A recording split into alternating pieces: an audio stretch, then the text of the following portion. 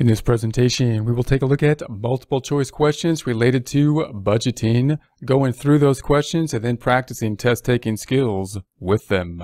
First question, a plan that lists operating expenses expected that are not included in the selling expenses budget. A, overhead budget. B, sales budget. C, cash payments budget. D, cash receipts budget. And E, general and administrative budget. Let's go through this again using the process of elimination.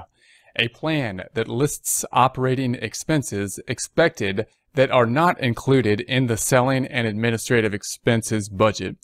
Now that's a kind of a strange type of explanation here, but we can see we have operating expenses, and operating expenses are usually, if we think about like the income statement of a multi-step income statement, we typically think of selling and administrative type expenses as the operating expenses, and then they eliminated the selling expenses. So I would, it sounds kind of funny to think about it, but we're talking about operating expense. So if we go through these, then A says overhead budget. Now we might think, maybe that's selling and admin, but that usually goes into the cost of goods sold, actually overhead. And then B says the sales budget, and we're talking about operating expenses. So I don't think it's going to be B, the sales budget. C says cash payments budget. And we might think, you might have payments in there. And D says cash receipts budget. This is expenses again, so we're probably not talking about money coming in. That would be kind of income typically. And then E says general and administrative expense budget.